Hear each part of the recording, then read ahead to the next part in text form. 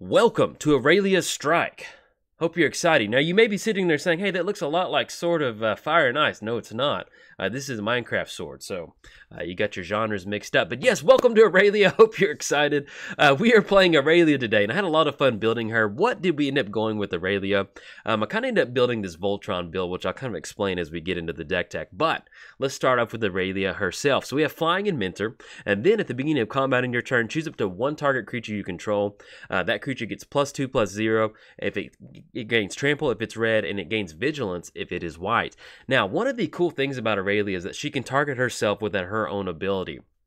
So when I was looking to see what sort of build I wanted to go for, I decided to kind of build into this Voltron deck. I love building Voltron decks to where you get down one creature, stick as many pieces of equipment on it as possible, and just start swinging in at your opponent, making them have some sort of answer for this huge creature that you have on the battlefield. And plus, it fits in really well. She's also got 2 swords in her hand, so why not? She's meant to be some sort of Voltron creature.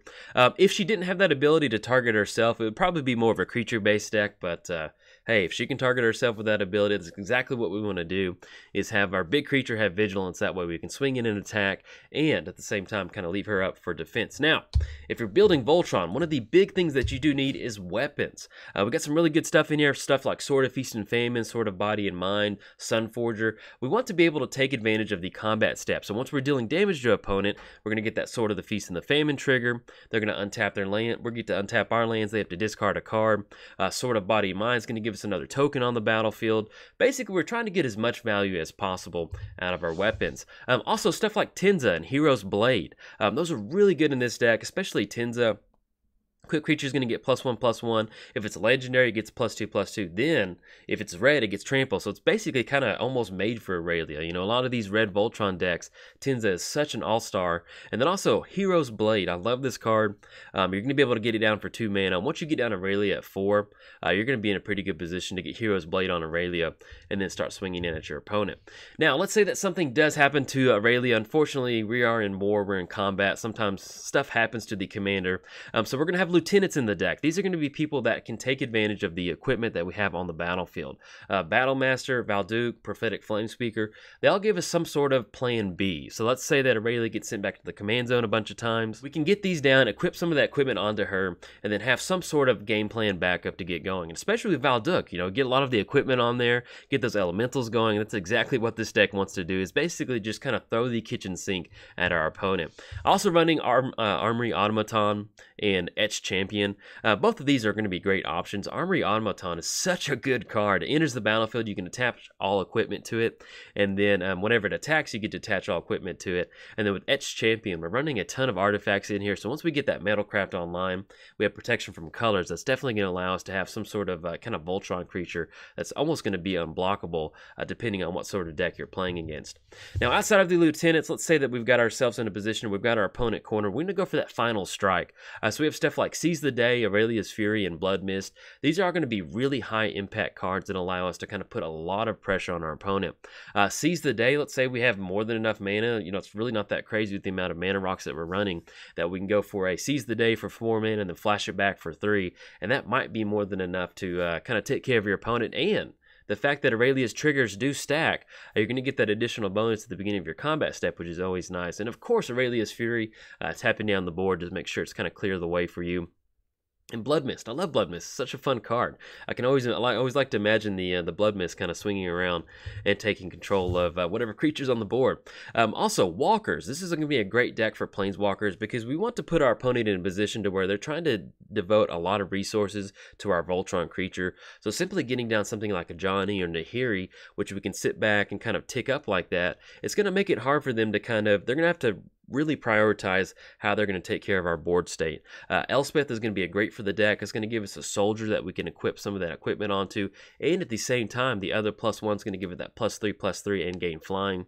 Aurelia already does have flying, but giving that +3/+3 is always nice. And then a Johnny is going to be great for us to kind of tap down some of our opponent's creatures. And then with Nahiri, once again, getting that token on the battlefield. If we get to that ultimate, we end up with a nice weapon on the battlefield. Now, last but not least, it's going to be removal. We are in red and white, so we have access to a ton of really good stuff. Path to Exile, Swords to Plowshare, all your good stuff.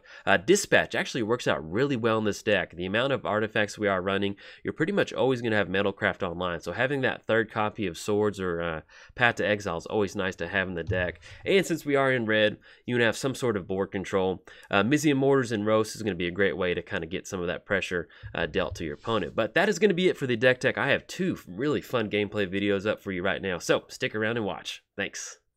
Welcome to Aurelia Strike. As far as our opening hand goes, yeah, I like it. We've got two lanes in our hand. Beautiful bases. Look at those.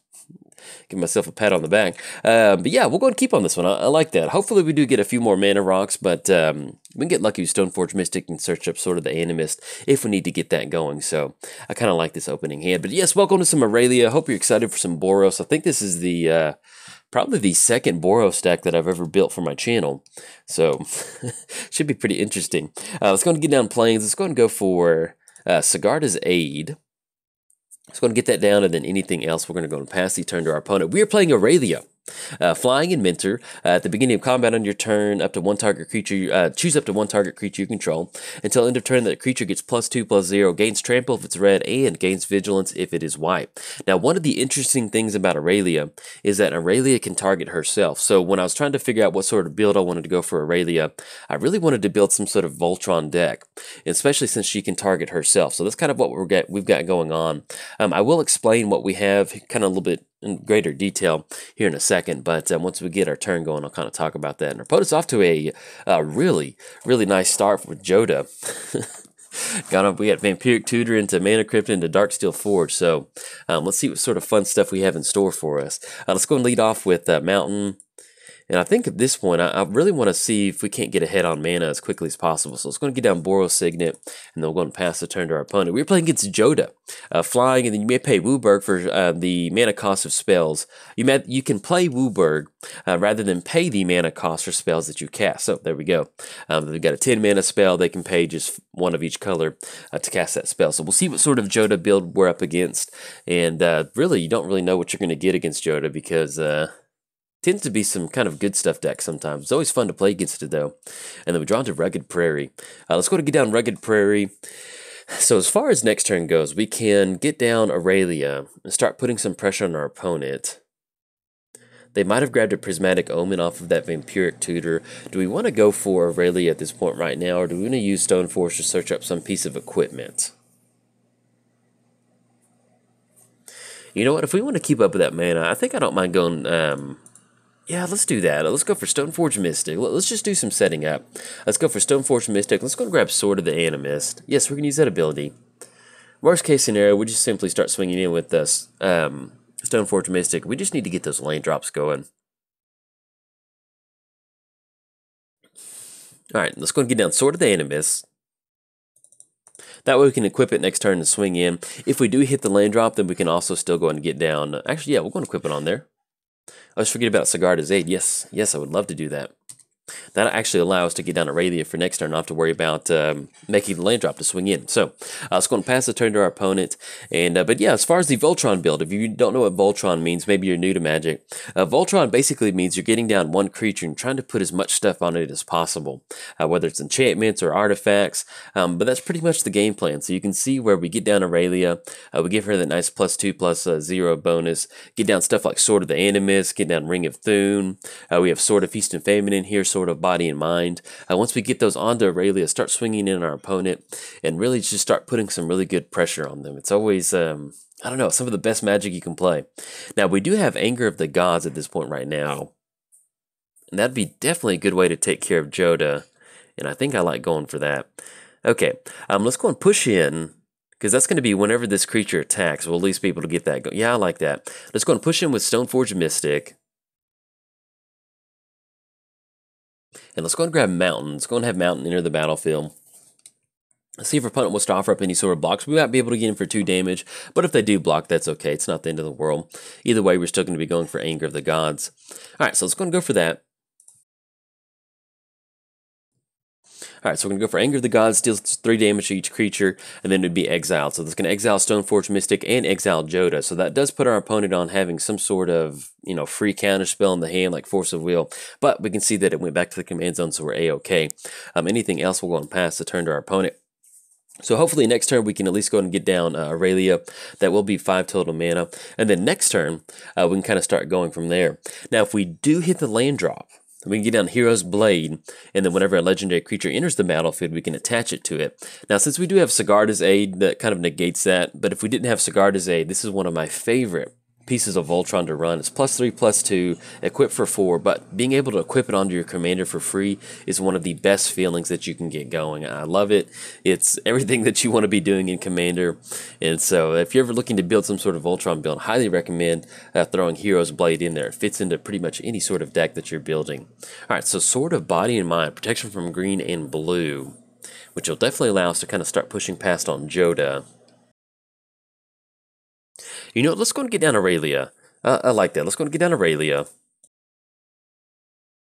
And unfortunately, we don't have anything that we can equip for 1, but let's go and pass the turn to our opponent. Now, what we can do, we're going to go and target Aurelia with that ability, just kind of show them we mean business. We have a 4/5, and kick it back over there. Now, with Sigarda's Aid, you may cast or an equipment spells as if they had flash, and then whenever equipment enters the battlefield, you can attach it to target creature you control. So if we want to, Joda does have flying, so we'll kind of see how we want to sequence the Sword of Body and Mind, but there's different things that we can do is basically just kind of flashing our equipment. And it's kind of fun to imagine using Sigarda's Aid in that manner, and that Aurelia is swinging across, or she's getting ready to fly across, and then you just kind of throw a Sword of Body and Mind and she catches it as she's flying in the air. I don't know, it's just a really beautiful mental image to kind of imagine. So that's something that we can do, but we'll probably still just go and get down Sword of Body and Mind first. That way we can still swing in on our opponent. Alright, so we draw into Mizium Mortars. Yeah, let's go and go for Sword of Body and Mind. And then we can still flash in Ring of Thune or Hero's Blade. Yeah, let's do that. That's going to allow us to at least kind of get some of those wolf tokens going. Okay, so that's going to make Aurelia a 4/7. Let's go and push in. It does have protection from green and blue, which Joda is blue, so it's going to allow us to at least kind of swing past on Joda. Swinging in with Aurelia, and then let's go ahead and drop in Hero's Blade before we go to combat damage. We're going to throw it from the sidelines as Aurelia catches it. Oh, this is beautiful. Dual wielding. Okay, so we've got a 9/9 swinging across. We're going to get some wolf tokens, and we're going to dump a few cards into our opponent's graveyard. Oh, look at that. That's a whole mess of stuff that we are glad we're not facing against. Okay, so we get in for 9. It's going to be 9 commander damage, knocks him down to 15, and then anything else we'll go and pass the turn to our opponent. Now, with Sword of the Animus, we can put it onto the wolf token and get that kind of that land untapped stat. They can kind of start going from there. But you can definitely kind of see what we're up against with the Joda deck, where it's just basically just 5-color good stuff, or 5-color stuff that you just don't really want to run into. And so hopefully we can keep the pressure up on our opponent as we go for this Voltron damage.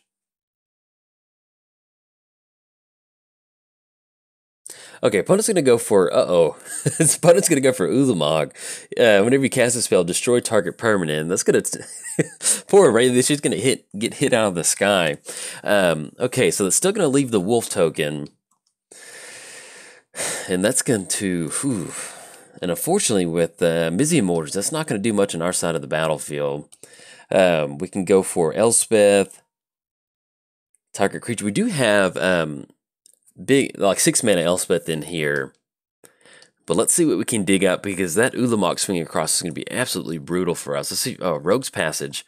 Well, that's going to allow us to at least get in some damage. The only thing is it's going to keep us off any sort of activations going for some of these pieces of equipment. You know what? I think we need to go for Elspeth, because that's going to hopefully give us an additional token. Yeah, maybe we can beat this. We're going to give it a shot. Let's go ahead and tap out Rogue's Passage. Let's go and get down Elspeth. And then we can get down Sword of Body and Mind. It's not looking good. That Annihilator is going to be really hard for us to kind of take care of on the back end. But we're going to try our best. Let's get down Sword of Feast and Famine, Sword of Body and Mind onto the Wolf token. It's going to be protection from blue and green. We're going to go for the Elspeth activation, going for that +1 target creature gains flying. That will be 7. Get the flying wolf. Let's go and swing across. We'll get an additional wolf token, which will hopefully kind of negate some of that Annihilator 4. Okay, so we get the wolf coming across. It's going to knock our opponent down to 8. and we'll get an additional wolf token to kind of mill them out a little bit more. And that good, thankfully, with that Kozilek hitting the graveyard, it's going to shuffle all the stuff back into the library. So I'm okay with that. Typically with decks like that, they probably have some sort of way to kind of go for a reanimator strategy. And then anything else, we're going to go and pass the turn to our opponent. Now, if Ulamog does swing in, we're going to be able to take the 10 hit, no problem. That's going to be 10 damage, puts us down to 20. The Annihilator 4, that's going to be pretty brutal. So we'll see how they decide to want to swing in with the Ulamog. Basically, at this point right now, we want to protect Elspeth. So if they do swing in with the Ulamog, we'll leave this wolf token up and then kind of block on Ulamog. Even if they do swing in with Joda, that puts us in a position to where hopefully we can still kind of protect Elspeth, or even if it does get down to 1, we can still use that +1 ability to give our wolf token +3/+3. So we'll see what sort of spell they rip into, but yeah, Plague Wind. Okay, that's going to get it with the Joda. So they get the Annihilator 4, that's, I guess we get rid of Sigarda's Aid, Sword, and then sort of Body and Mind. That's one of the downside, and I'm not, Eldrazi is Eldrazi, but I hate the Annihilator trigger. I can't stand it. It's one of those, like, I say it not from a salty standpoint, I say it from a standpoint of, like, I wish I could go back and, like, hey, don't ever put this in Magic. Magic would be a better game without it. Let's get rid of Elspeth. I like Hero's Blade, because that allows us to maybe get down a legendary creature. Sword of Body and Mind's going to allow us to push past on Joda. Let's get rid of Sword of the Animist, and then, I guess, yeah, I like Hero's Blade. Sigarda's Aid, and then I don't really want to get any sort of rid of our mana rocks. I'm just going to get rid of Mountain, I guess, at this point right now. So that's going to be 4 permanents we sacrifice. There'll be Ulamog swinging across for Tim. I think they did declare Ulamog swinging into Elspeth, so at least we're able to kind of negate that win. Hopefully we draw into one of our 1-mana spot removals. That'll allow us to dispatch, and we do, oh, there we go. We draw into dispatch, I'll take it. Let's get Aurelia pop back up. How can we get out from underneath this? So we go for dispatch on Ulamog. We do have 3 artifacts. They're not completely tapped out. Aurelia's going to be 6 total mana. 1, 2, 3, 4, 5. We can still get down Bastion Protector. Yeah, let's do that. Let's go for dispatch on Ulamog, because we do have 3 artifacts. That's going to exile it. So we're going to get the Boros Legion to get rid of Ulamog. It's going to get down Bastion Protector. That was a beautiful draw. It's going to get down Bastion Protector. And then thankfully, once we get down Bastion Protector, that's going to give Aurelia indestructible whenever we swing down. Or get her down next turn. Anything else, we're going to pass the turn to our opponent. So they do have 2 cards in the hand, so we'll see what they do have going on. Hopefully we can kind of stabilize from here. That's one of the good things about Voltron, is that we are looking at Joda on that side of the battlefield. They are sitting at 8. So simply just getting something like Sword of Body and Mind onto Bastion Protector, getting that protection past Joda, usually might be enough. Especially, let's see if this Mana Crypt trigger makes him lose 3 damage. Oh, yes, there we go. And then Mana Vault trigger, they don't have to pay for that. So that basically puts us in a position to where we can just put Sword of Body and Mind onto Bastion Protector, and then push past on Joda. It's going to depend on what they have in the hand and what they draw into, but fingers crossed we'll at least get it on this one. Okay, opponent's going to get down Zendikar Resurgent, and that's going to be whenever you tap a lane for mana, add 1 mana that can produce, and then whenever you cast a creature spell, draw a card. Now at this point right now, they're stuck at simply 4 mana, so they don't even have enough, they have at least 8 mana that they can mess around with, so that does give them access to something like Joda, going for that Wooburg activation. But let's see what they have to show for it. Okay, they end up going for Supreme Verdict. Alright, we can take that. They still have Mana Crypt, so we might be able to squeeze out a Mana Crypt win. Which is some of the most wholesome wins that you can get. Alright, so we draw into Roast. Unfortunately, we can't get down Aurelia. I guess we just go for Ring of Thune. Yeah, because Aurelia is going to be 6 total mana. Yeah, 6, 1, 2, 3, 4, 5. Yeah, let's go and get down Ring of Thune. And then we'll just go and pass the turn to our opponent. Unfortunately, both of our removal spells are going to be sorcery speed. So depending on what they do get down, we can at least go for Roast or Mizian Mortars if they get some sort of, Avenger of Zendikar kind of game plan going. With Mizian Mortars, that'll allow us to kind of clean the board up. We do need to hit that 6th land drop, though, to be online for that overload. But hopefully, with at least us having 2 pieces of removal on the hand, I feel pretty good about trying to get a mana crypt win in some form or fashion. Because really, it's going to take 2 mana crypt triggers for them to lose the game. And I'm not above losing, getting a mana crypt trigger win. Okay, opponent will go for Joda. Unfortunately, it does give them an additional card draw off of the Zendikar Resurgent. But with us having Mizzium Mortars, we still get to at least take care of Joda. So I'm A-okay with that. And they do get down Mana Reflection, so they have a ton of mana. Thankfully, hopefully they just don't have a lot of access to a lot of card draw. That's the main thing. Alright, so let's get Ring of Thune. We have no creature to equip to. Ring of Thune trigger, sorry. And then we draw into Valduk. Ooh. Alright, so we get that down. That is a legendary creature. This can be Hero's Blade. Yeah, that was a beautiful draw. Okay, let's go get down Valduk. What's up, buddy? I'm glad to see you. Let's go ahead and go for Rugged Prairie, go Boros Signet. Actually, is there any certain way we can see? Yeah, either way, we're going to be tapping down for one of the other pieces, like Sword of Body and Mind. Now, the only downside is that's going to trigger at the beginning of combat, so... But at least it's going to be 2 different creatures swinging across on our opponent. It's going to get down Rogue's Passage. Beautiful. He's got the Forge Hammer too. He's ready to get those elementals going. So we're going to have Valduk enter the battlefield. That's going to be Hero's Blade entering, putting on it.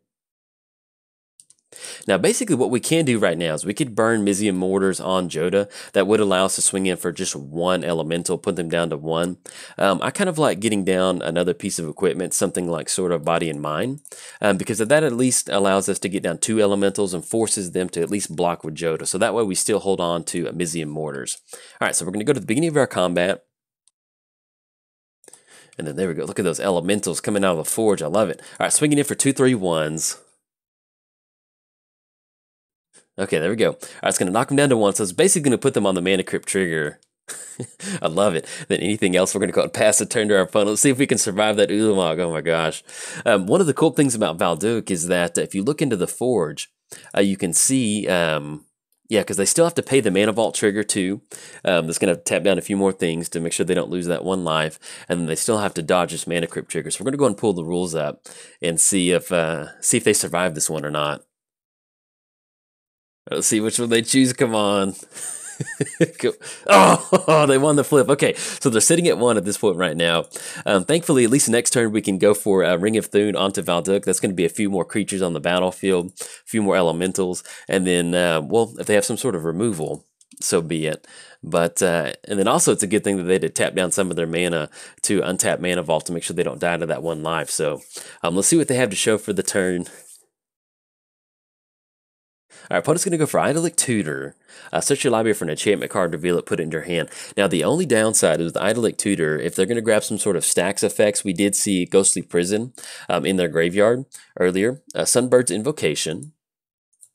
Okay, so that's going to grab off of that. Whenever you cast a spell from your hand, reveal the top X card you library, X is that converted mana cost. And then, oh yeah, basically just kind of cast a spell for free. So let's see where they're going to go off of that.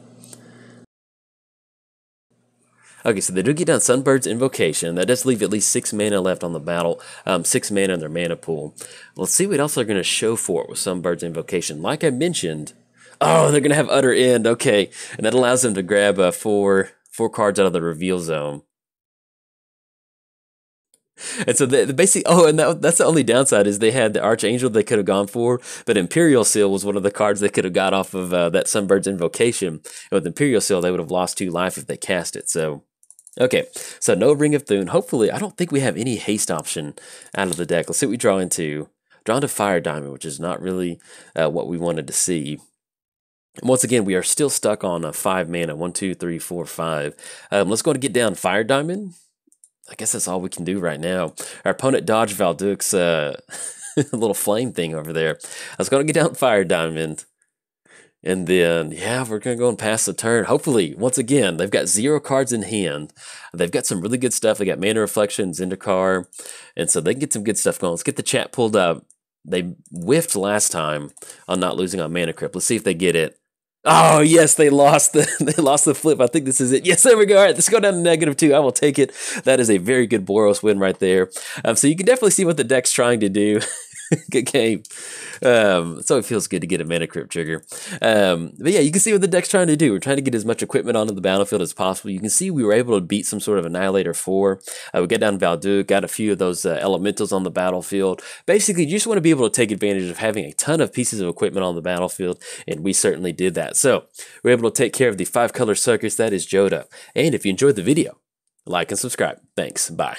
Welcome to Aurelia's Strike. As far as our opening hand goes, we've got one land in our hand, and I love everything in here, but you can't keep a one-lander, especially in Boros. Ooh, yes, this is exactly what we want, with some really good card advantage, or at least some sort of card draw, and then also Sunforger, which is always a really fun card to play. Hey, awesome. Get that pumped up. But yeah, so to have a subscriber of the channel, so it's always cool to get to meet people in the commander room. Yeah, so in fact, if you want to play Commander and want to play against me, head on over there. That's where I play. We'll be keeping this one. See what the scry is. Insult to injury.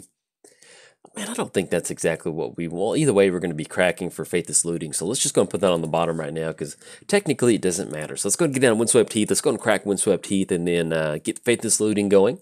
Start burning some of those books. And I don't know. I've always loved the art on Faithless Looting. It's just that guy looks like he's about to go to town. Just looting the church right there. Let's go and grab... Ooh, let's grab Plateau. There we go. They make it so tiny that sometimes you get worried you're going to click on the wrong land. All right, so we go for Faithless Looting. We draw Stoneforge and Mountain. We have to discard 2 cards. Actually, I like Stoneforge. It's going to be... We can cash that into Sword of the Animist. Let's go and get rid of Plains. And I really do like Sunforger. But I think I like holding on to Tormenting Voice. So let's get rid of Plains, and let's get rid of Sunforger. Stoneforge Mystic, we at least kind of turn that into some piece of equipment. Probably Sword of the Animist, now that I think about it, because that'll at least allow us to get some pretty good stuff going. And our opponent just get down a Elvish Mystic on their turn. So I'll cover commanders in just a second. Let's go and go for, draw the Command Beacon. Let's go and get down Mountain. Let's go ahead and go for Stoneforge and Mystic. Let's go and grab that Sword of the Animist. That way we can at least go and get down Sword of the Animist onto Stoneforge Mystic, and then start swinging at our opponent, making sure we hit those land drops. There we go. Grab Sword of the Animist, and then anything else we'll want past the turn to our opponent. We're playing Aurelia. Flying in Mentor. Then at the beginning of combat on your turn, choose up to 1 target creature you control. Until end of turn, that creature gets +2/+0, gains Trample if it's red, and gains Vigilance if it is white. We're playing against Prime Speaker Zagana. Whenever Prime Speaker enters the battlefield with X+1 counters on it, where X is the number of the greatest power among creatures that you control. And then whenever Prime Speaker enters the battlefield, draw cards equal to its power. Oh, nice. Yeah, so our opponent, they're playing, basically, I think they said this version of their deck is going to be the deck that hasn't released on Magic Online yet, which is the Slumbering one. I can't remember his name. I think they said it in the chat. Yeah, I'm not going to attempt to say that because I butcher a ton of names to begin with anyway, so let's go and get down, Command Beacon. Let's go and go for Sword of the Animist. Yeah, I'm okay with Sword of the Animist. Well, do we want to... Yeah, we'd have to get really lucky off that. Let's go get down Sword of the Animist, and then we'll worry about what we want to discard off of Tormenting Voice. If we wanted to, we could go for Aurelia's Fury, but with Prime Speaker caring about a creature with the greatest power, we'll just go and hold on to Aurelia's Fury at this point right now, because who knows, we might need to use Aurelia to use Aurelia's Fury to kind of clear the way for us to swing in with some good Voltron damage. But we did cover both commanders, so it is free time. We can talk about whatever we want. That's going to be this Voltron build of Aurelia. If you don't know what Voltron is, draw the Hedron Archive. Ooh, that is tempting. Do we want to go for that? That's really going to open us up on mana if we get down Hedron Archive. I think I like that. Instead of swinging with Stoneforge Mystic, yeah, let's do that. Let's go for Flooded Strand, and I'm going to go ahead and shock this one in because Boros is kind of weird when it comes to their double red or needing some white this turn or something like that. Let's go and get down Hedron Archive. Oh, dang it. We could have equipped the Sword of the Animist onto Stoneforge. Sorry about that. I was reaching over to grab my water bottle. I was trying to take a quick sip while I passed the turn that way I don't have to edit the video like that. But yeah, we could have got that onto Stoneforge Mystic, but we'll try it next turn. We can at least get down Aurelia and put Sword of the Animist onto Aurelia. So okay, so we got 2/2 swinging across. Yeah, that's one of those. Unfortunately, I'm just trying to You know, one of the downsides to recording and giving commentary is you have to think of lines of play to go for. You have to think of like what you're going to be doing later on, how you want to swing in, and at the same time while delivering commentary. And at the same time, you can't sit there and pause. And so you have to think while you're talking sometimes. And that's what kind of leads to a lot of these goofy mistakes like that. I'm just maybe thinking about, oh, I need to do this instead of that. So going to get down to Aurelia. It's going to be 1-2. And I think either way, we probably would have wanted to get down sort of the animus onto Aurelia anyway. So we're going to get that onto her and then put it at 3-6 than anything else. No. We're going to give that +2/+0 to Stoneforge and Mystic. It's going to be 3-2 with Vigilance. I was going to swing across with Stoneforge. Look at that. Stoneforge Mystic at 3-2. And then, yeah, get him for 3, knock him down to 27, and we're going to pass the turn to our opponent. But yeah, this is pretty much what we're wanting to do with Aurelia. Get her down. Use some stuff like Stoneforge Mystic. It does get some really good, a little bit extra value off that Mentor. But for the most part, this is pretty much just a Voltron deck. And Voltron is putting as much equipment onto the battlefield and sticking onto one creature and making this really awesome creature. In fact, if you want to see a good Voltron build, not necessarily a good build, but a really fun build, check out, go to YouTube and search in Gitrog Hypnotoad. It's one of my favorite Voltron decks to play. It's Gitrog Enchantress, where we get a ton of enchantments onto Gitrog. And it is just, I don't know, man, it is such a fun deck to play. I love it. It doesn't win all the time, but it just makes for an interesting gameplay. Okay, so we draw the Source of Plowshare, which is just absolutely pretty much what we want, because that's going to allow us to at least kind of stop Prime Speaker getting that card draw going. So right now we have 1, 2, 3, 4, 5, 6. We have 6 total mana. Now we can get down to Jeek if we wanted to. Yeah, I think I like this. It's going to be haste. It's going to have that Mentor ability. And we get some counters onto Stoneforge and Mystic.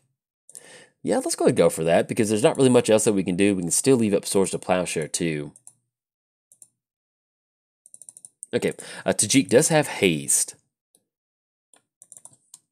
And then there's no flying creature, so we can actually put the, I'm pretty sure we can, that's going to be power, excuse me, lesser power. It's going to target Aurelia, and that's what makes Aurelia's ability so well, is that we can power her up, and then whenever we get the Mentor trigger, we can basically just kind of put it on whatever we want. And we're going to put the Mentor trigger onto Tajik. And we're going to use the sword. Yes, definitely use that. Let's go and grab, we'll go and grab planes off of that. And so we have 5-6 and a 4-3 swinging across. If our opponent wants to trade with one of these creatures and we want to keep Tajik on the battlefield, we can use Source of Plowshare. But at this point right now, we want to make sure we can minimize the amount of card draw that they're getting from Prime Speaker. So if we can trade with one of these 4-3s or the 4-3, excuse me, the 3-3 over the 4-3, I will definitely make that trade. Okay, so we're going to get Elvish Visionary jumping in front of Tajik with his nice... He's so wild looking. Alright, so we're knock our opponent down to 22. That's 5 commander damage, and we'll go and pass turn to our opponent. But yeah, with Tajik, Tajik from the original, not original, but from the... from Return to Ravnica, he just looks like a normal Boros guy. And this one right here, he's got like fur on his coat. He's got like, I guess it's fur on his blade or like fireworks. I'm not entirely sure what's going on with Tajik. And I know I always talk about it, but it just really makes me laugh that he's got a whole lot going on over there. Now, what we can't do is Swords to Plowshare with that Chasm Skulker. It's going to be either way. They're looking at a 4-3. Yeah, we kind of need to go ahead and go for Chasm Skulker, because that's going to be a really good Prime Speaker. So let's go and go for Swords of Plowshare. And plus, we just don't want a ton of squid tokens on the battlefield if we swing in. Okay, so that will allow them to draw at least 4 cards, and then they'll be able to cast something with 5 or less from their hand without paying its mana cost. So we'll see if we can survive this. Ooh, and they get Tatyova, which is a really nice hit off of Rishkar's expertise. And that's what makes these expertise cards so much fun, is that, worst case scenario, you're looking at 6 mana, draw a ton of cards, then you get to cast something for free. It's just, I don't know, it's one of the best feelings of getting that expertise going. It just feels so good.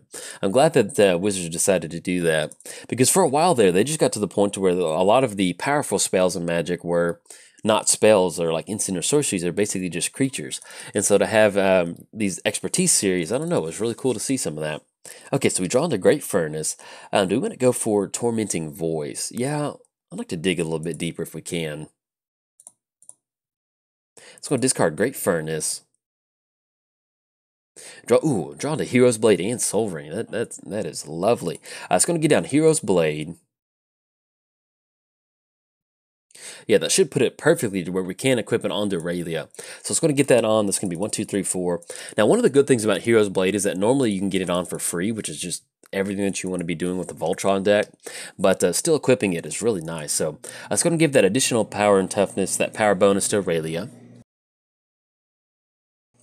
And so we're going to get that Mentor Trigger and Aurelia's Mentor Trigger too. And at this point right now, if they want to trade with Goreclaw or Tadyova, either way is perfectly fine. Yes, we're going to use that ability. I was going to grab another Plains. Alright, so we're at least going to be swinging across for 8. We'll see if they want to block with Goreclaw or Tadyova, but either way, you know, if they want to, I don't mind trading with Tajik. And then next turn, that puts us in a position to where we can also use Aurelia's Fury to hopefully... That's going to be, let's say, 13 commander damage. If we can get a few more artifacts somehow on the battlefield, we can use Aurelia's Fury to hopefully maybe kind of deal a little bit more damage. Yeah, our opponent said they need more flying protection for pests, and I was like, Aurelia certainly is a pest. Okay, so we do put them up to 13 total commander damage, and we'll go and pass the turn to our opponent. Now, basically, we can once we get that trigger, that's going to be 8. That'll be exactly commander damage for next turn. So we'll see what they get down. If they end up tapping out for Prime Speaker Zagana, that'll work out perfectly for us. And that's one of the good things about running this Voltron deck, is that you can get down stuff like Tajik and Stoneforge and Mystic, kind of get this really good value going on the board, and then at the same time, simply just, you know, your main win condition is dealing as much commander damage as possible with Aurelia.